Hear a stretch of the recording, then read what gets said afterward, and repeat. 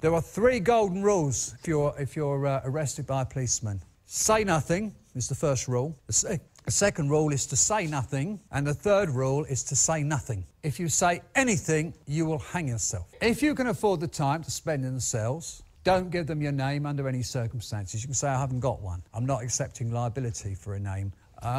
They may even, if they search you, they may even find a credit card on you and say, well, that's your name. You say, well, what right have you got to associate that name with me? Well, I found that credit card on you, so what? I might have stolen it. Why don't you charge me with stealing it? How can they charge you with stealing it when they don't know your name? Never mind, you know, this causes them, like, little...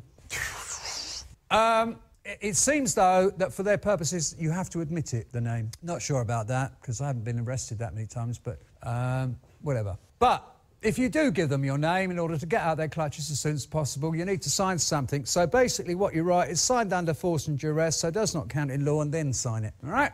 They won't like it, but they've got a signature, so they will probably let you go.